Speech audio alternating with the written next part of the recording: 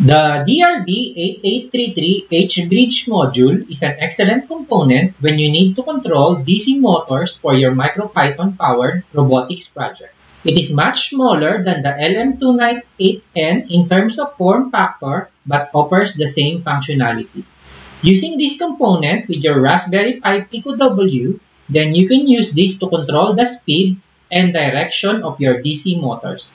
As you can see here, I have my Pico W and the DRV8833 H-Bridge module and my robot car kit with some external batteries. It can move forward, backward, turn left or right, and even adjust the speed settings. Just by changing the PWM values for the input pins of this module, then you can control the direction and the speed of your DC motor. If you want to learn more, then let's start exploring.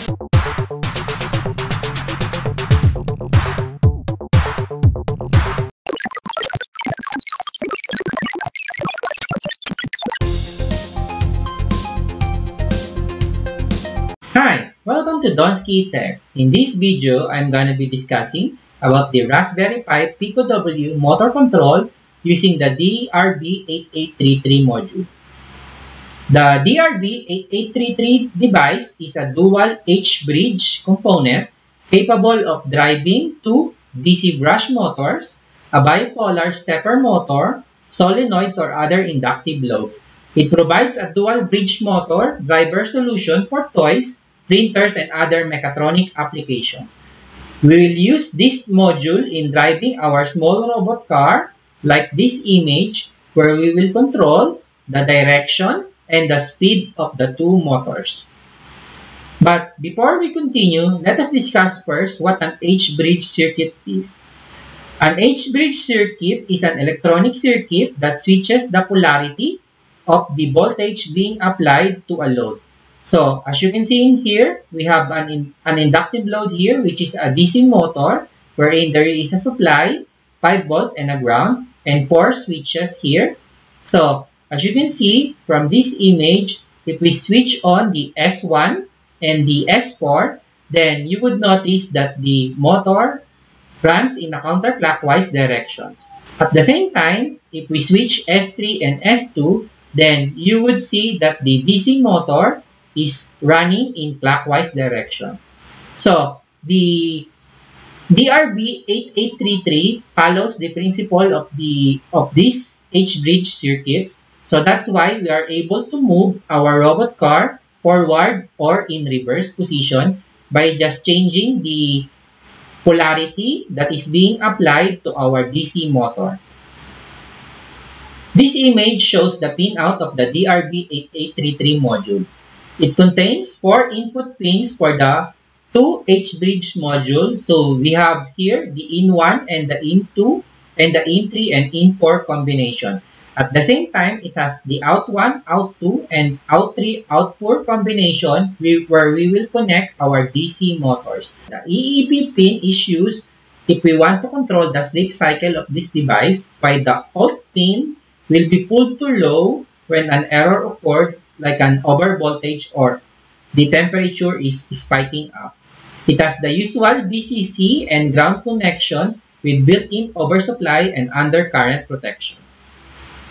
For the schematic of this project, we will just follow this particular image. I am using an external battery power in here so that we can power the DC motor externally from our Raspberry Pi Pico, while the Raspberry Pi Pico W is powered through the USB. So, for the table, just follow this table for the connection between the different components. But before we proceed, let's discuss first about how we are going to control the movement of our DRV8833.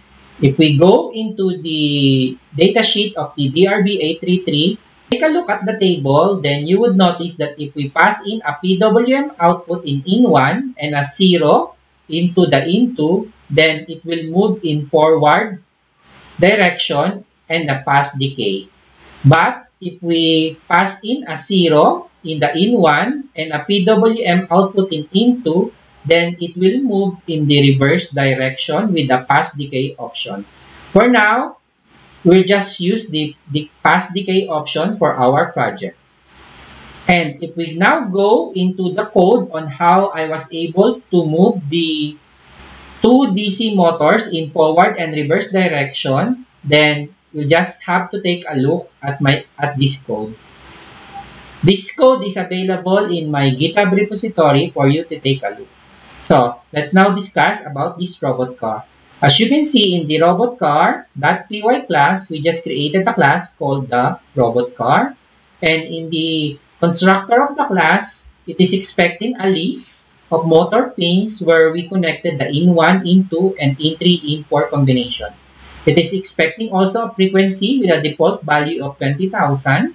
So what it is doing is just, it creates 4 variables with the PWM setup.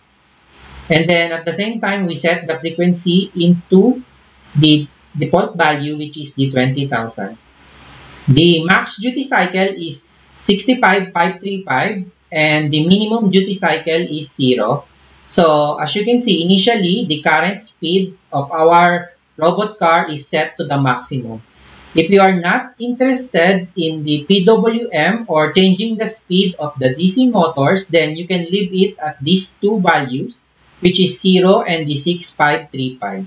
This class, robot car, contains several functions to make it move, like this move forward, backward, turn left, and the turn right, including this stop.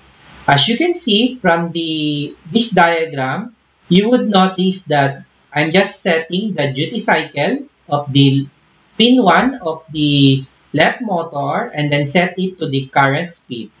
And at the same time, if we set also the pin 2 into the minimum duty cycle, which is 0. If we go back into our table in here, then you would notice that for us to move forward, then we just need to set the in2 into 0 and the output, the in1 into the PWM. So that's basically the logic that I have followed when I want the robot car to move forward or to move backward or turn left or turn right. So it is important to understand how this table is being used by this program.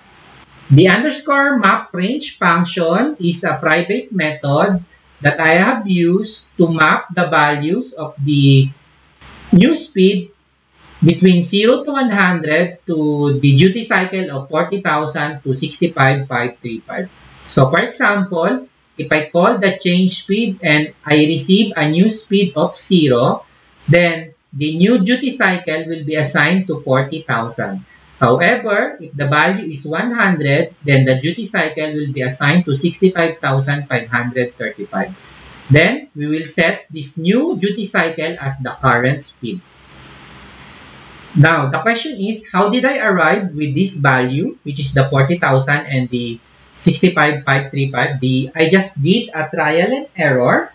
So I have checked the duty cycle where I have seen the DC motor to move in a particular direction, and I noticed that passing this 40,000 is the smallest value that I can pass into my circuit so that I can move the DC motors.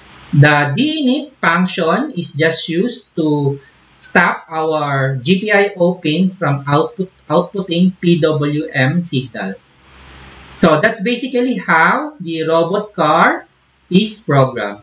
If we go now into the main.py, this is where we use our robot car and then pass in the GPIO pins for our Raspberry Pi Pico W, and then we create an instance of our robot car. As you can see from the demo, I'm just calling the different functions that it has, like move forward, backward, the stop, and then the turn left and the turn right. I have also the capability to test the speed by calling the change speed method. So for example, if I wanted it to move 100%, then I just pass in the speed into 100 and then call the move forward. If I want the DC motors to move at 50% capacity, then I just pass in 50 in here in the change speed and then call again the move forward. So in the demo, as you can see, the movement of the DC motor moves from moving faster up to the slower.